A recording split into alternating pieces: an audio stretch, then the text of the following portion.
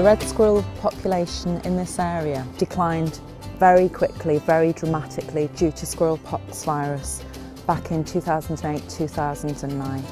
Squirrelpox virus is carried by between 40 and 60% of grey squirrels across the UK.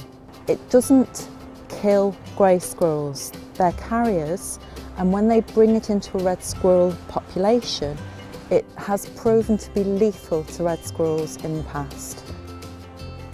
There hasn't been any evidence until now that there is any natural recovery, and it still isn't proven that red squirrels can definitely recover from squirrelpox virus.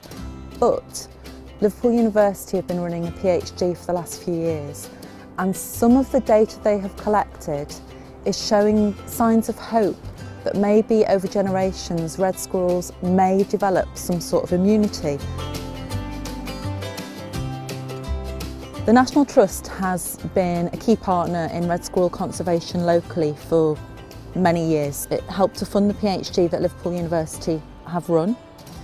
It's also been a key partner in the whole conservation project with Lancashire Wildlife Trust and all of the landowners across the area.